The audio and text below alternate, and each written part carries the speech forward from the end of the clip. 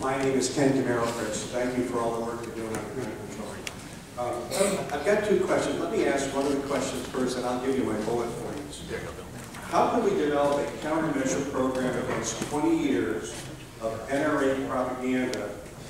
Can we, for example, get 30 million bucks from Michael Bloomberg and put together a team and that's organized around really uncovering and telling people what the NRA has done for 20 or 30 years, underneath the tip of the iceberg, and develop what I'm going to call a standard round against the NRA.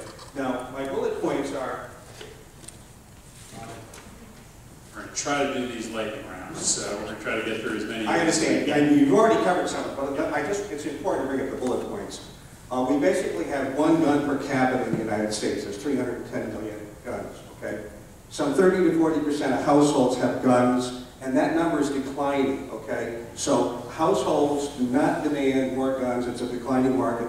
That's the reason why the NRA is pushing for these high-value $600 Glocks and $1,500 Bushmasters.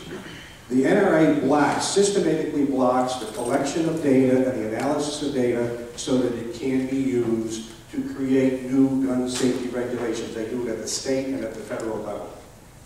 The NRA sponsors a grading system, and it's based on if you support gun rights, you get an A. If you support gun safety, you get a D. And I'm going to guess you probably have an F. Okay? And what they then do is, for all the congressional candidates in the Senate and the Congress, and even in state legislatures, they gang up, bringing money from out of state to... Let's just get to your question. What's that? Yeah, let's just get to your question. The third, let me just finish the last thing, is that is often missed when we're talking about clips and magazines. Those they convert a handgun to a high lethality handgun and a high lethality rifle. This is different from a Remington hunting rifle. So basically what we're trying to say with clips and magazines and assault rifles, we're trying to draw a red line. So the question was, how, can we put together some kind of a program so we can develop countermeasures against the NRA, because they are everywhere, all over the country and in every state legislature, and we're going to have tremendous difficulty helping our Sandy Hook parents unless we do that. Well, listen, there's no, I won't go into details about my thoughts on the NRA. I'm pretty obvious where I stand on that issue.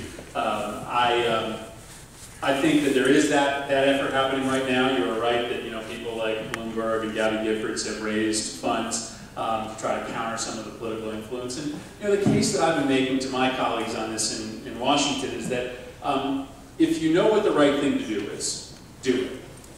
You don't have anything to fear politically. In the 2012 elections in the Senate, the NRA spent money in 16 races, and they lost 13 of those races. And so the mythology around the group that if you cross them you're going to lose your seat is just not true. And so I think that there's a lot of members of Congress, and I've said this publicly over and over again, I think there's a lot of members of Congress who want to vote with us on issues like background checks and high-capacity magazine bans, and are wavering because they worry that that's going to cost them in support from the NRA. I just don't think that ultimately the data shows that there's as much to worry about on these issues. 80% of your constituents, 90% of your constituents are going to be with you if you support universal background checks on high capacity. We got to get that.